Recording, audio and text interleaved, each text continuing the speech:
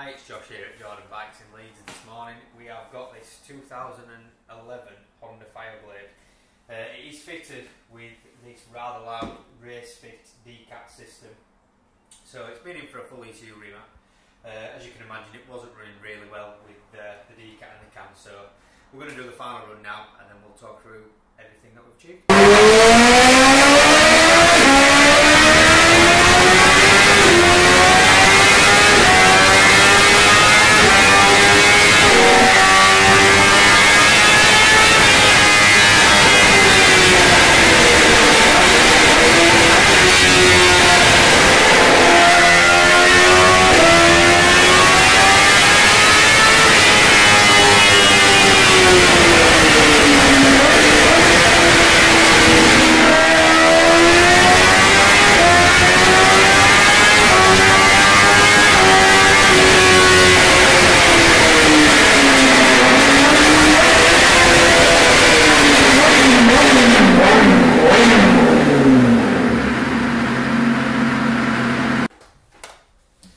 Right, so this morning when we did the base run, we had 155 horsepower, which is the red line.